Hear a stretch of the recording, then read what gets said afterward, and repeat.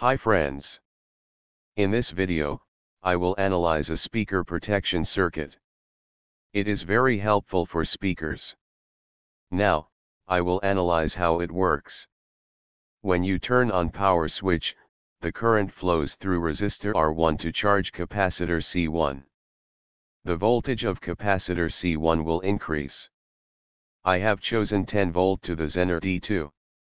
In the real, Zener 1 and 4740 is Zener 10 volt.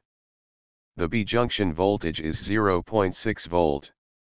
So that, the voltage of capacitor C1 will increase to threshold 10.6 volt. When voltage of capacitor reaches to 10.6 volt, the transistor Q1 will conduct. The transistor Q1 conducts, relay will switch to on. The period time when power switch is turned on until the voltage of capacitor reaches 10.6 volt, that is determined delay time.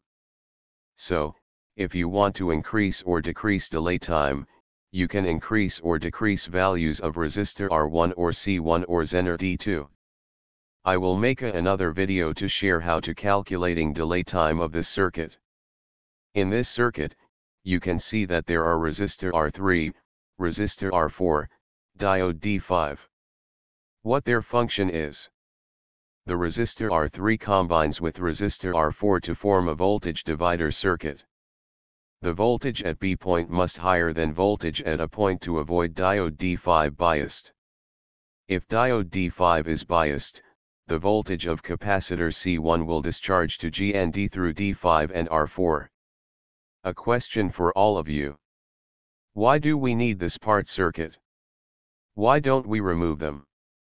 Because capacitor C1 doesn't have path to discharge its voltage when you turn off power switch. So that, the voltage of C1 is still 10.6 volt. If you turn on power switch in the second times, relay turn on, immediately. Now, you know that why we need this part circuit. The next, I will explain the function of transistor Q2 and transistor Q3.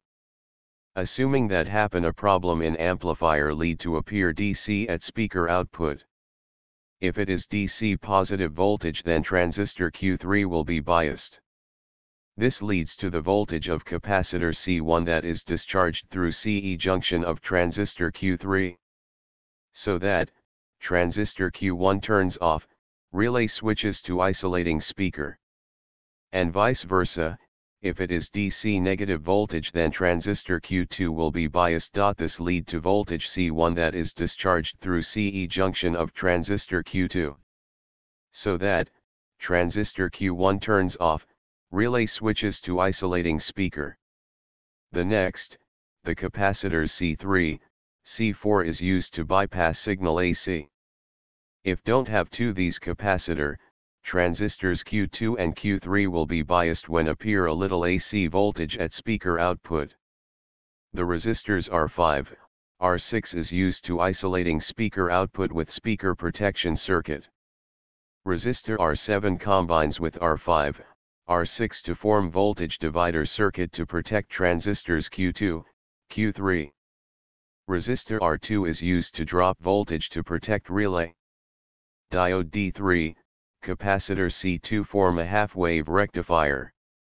That is all my knowledge about this circuit. Now, I will simulate it in multi-seam software.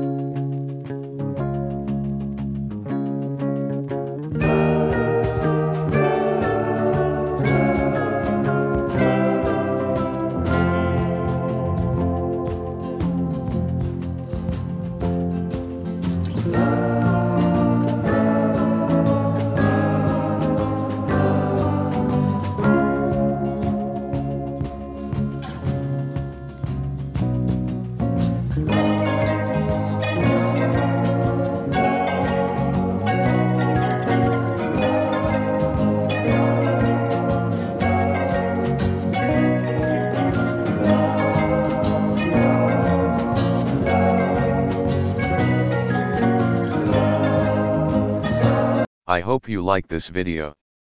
See you on next video that how to calculating delay time. Don't forget like, share and subscribe my channel. Bye.